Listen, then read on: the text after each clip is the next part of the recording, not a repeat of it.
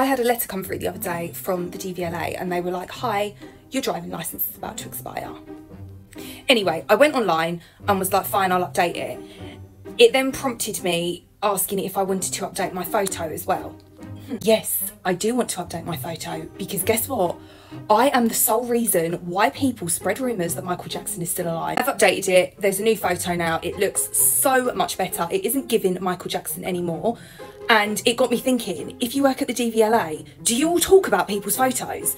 When someone updates their photo, are you like, good choice, hun, you look better in this one, before you were giving Annie, are you okay? Because I know they were looking down at it and they were like, that's not a nice shot of you, hun. It's embarrassing.